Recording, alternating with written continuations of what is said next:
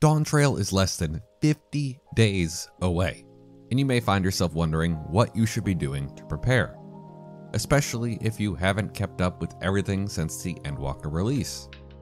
Thankfully, Ziv as a whole is very, very light on FOMO, and Dawntrail is the first expansion following the whole Light and Dark saga, so there isn't a ton that you absolutely positively have to do before it launches. But in this video, I wanted to run down all of the things that you should do between now and right up until June 28th or July 2nd, depending on your pre-order, to make sure that you're ready to dive in the second it releases.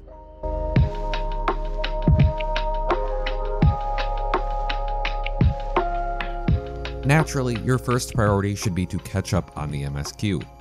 You can't start Dawntrail if you haven't finished the existing main story content. If you're starting fresh with Endwalker, be ready because there are 108 quests to get through in those 50 days. If you're someone who finished it and then moved on and really hasn't come back for the post-Endwalker content, those quests number about 50. So you better buckle in, especially if you haven't done both. Start getting to work on those now. You got plenty of time, Thank you. but not a ton of time.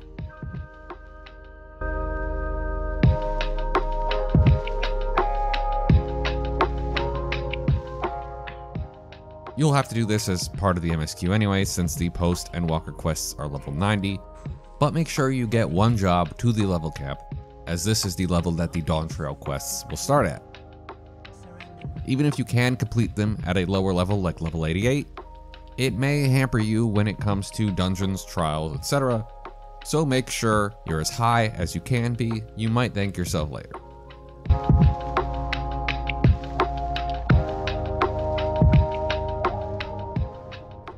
During London FanFest, Yoshida was quoted as recommending all players complete the Warring Triad questline.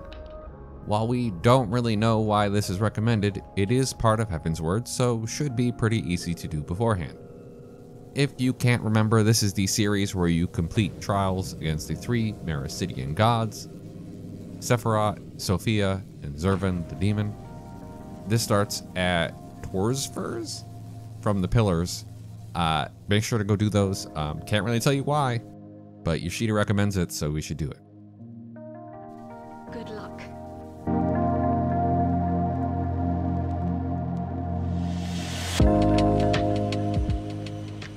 In another interview, he also brings up the Eden Raid series from Shadowbringers as another great pick, describing it as interestingly also ties back in nicely to the concepts of Light and Dark, the Void, and the 13th.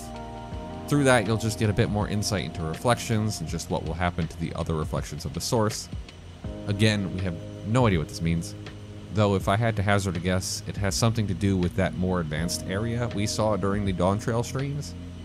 Perhaps we'll be hearing more about the different sources in Dawntrail. So definitely consider doing those two because those are the ones Yoshida recommends.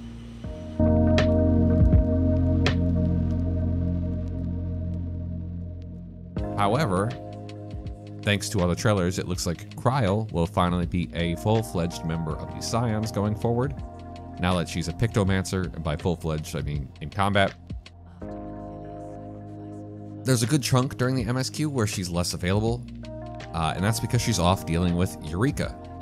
While it's not the most exciting content in the world, it is a pretty significant plot and character development for her, so I do recommend completing it as much as you possibly can if you can stomach the grind. The story points aren't huge, but it is character development and she's going to be a main character, so you can kind of help, buff her up, flesh her out in your mind beforehand.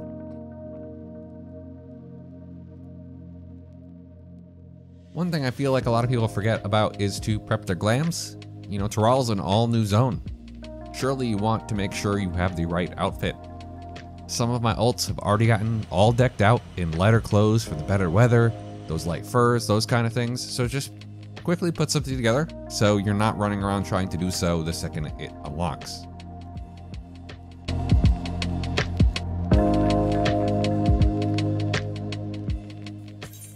Now, this is actually a really important one that a lot of people don't think about, but once the expansion is out, there are going to be spoilers everywhere. Just be safe. Right before launch, turn off your public chat. Turn off shout, turn off yell. Like, turn off everything that you can stand dealing without. And if you are going to talk about anything, call them by generic names like Area 1, Area 2, Trial 1, Trial 2, the Level 91 dungeon, Level 93 dungeon, those kind of things. It's just a kind thing to do to avoid spoilers. People have different sensitivities to these things. And while you might not think it's a big deal, it's just a kind thing to do if you're going to talk about it.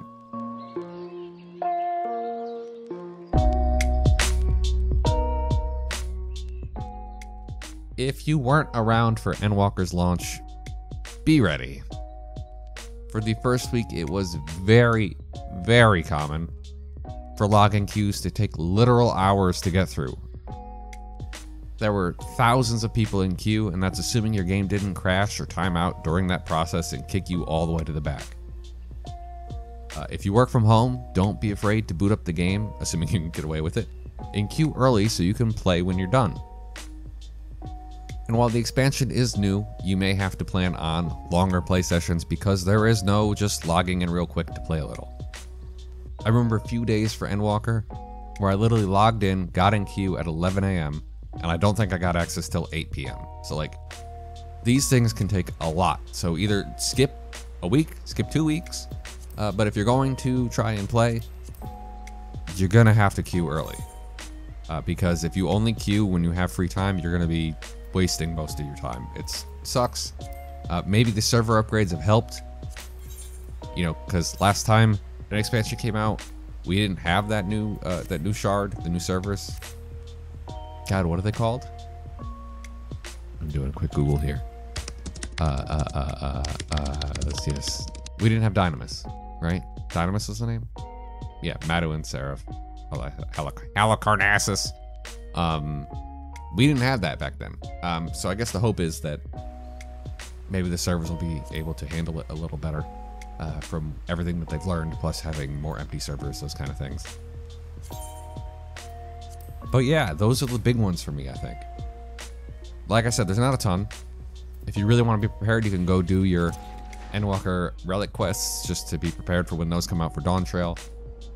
But there's not a whole lot that actually carries over because we're kind of starting new outside of the Manderville quests and stuff like that. So take it easy. Don't stress too much. The game isn't going anywhere.